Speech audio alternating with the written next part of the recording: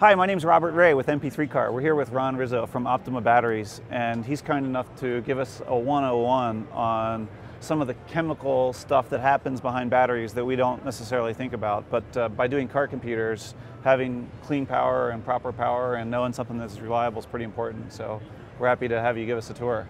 It's my pleasure to be here. Okay. We should talk just a few points on the basics of lead-acid batteries. They come in basically three varieties. Your typical flooded or wet lead-acid battery, a gelled version where you take the same battery and just add silica to the electrolyte, forming a gelled electrolyte, and AGM or valve-regulated batteries, which are typically like the Optima battery. It's a spiral cell design. AGM stands for absorbed glass mat. So all of the electrolyte in an Optima battery is held inside the pores of the separator and the active material itself. Okay. So there's different types of batteries. There's a battery that would be better for cold cranking amps or for lots of power to start, and then there's batteries that are good for deeper discharge. And so what are the chemical differences really between the two types of batteries? Okay. Well, Optima's branded red top and yellow top primarily for automotive type applications and deep cycling applications.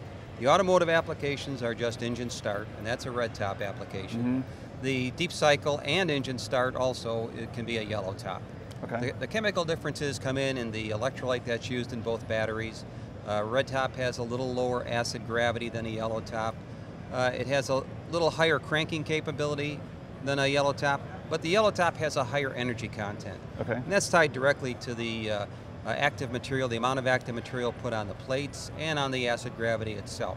Okay. A big chemical difference comes in when you look at the active materials. A red top for engine starting has a lower density, higher porosity composition than you'd find on a yellow top. And the reason for that is you're trying to put more energy content into the yellow top than you are in the red top, so you have to have a higher density material to do that. With the red top, it's just engine start, which is a very shallow depth of discharge. So you go with a lower density material, which gives you a lower energy content, but a higher cranking content.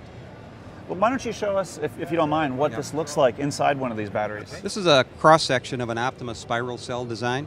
This element came out of our standard Group 34 battery. And if you look inside here, it might be a little difficult to see, but there's actually layers of positive and negative active material that have a glass mat separator in between them. And the glass mat separator has some unique characteristics about it.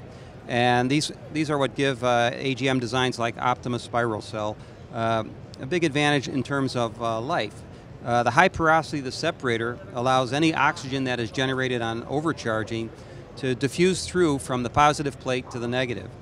At the negative plate, it recombines and goes back into the discharge product. So in any given overcharge situation, you're continually recycling the oxygen. This translates into a lower water loss over the life cycle of the battery, a feature that many wet lead-acid batteries cannot claim because they are open to the atmosphere. AGM batteries are sealed. The gas generated in an AGM battery is recombined. The gas generated in a wet battery is vented to the outside.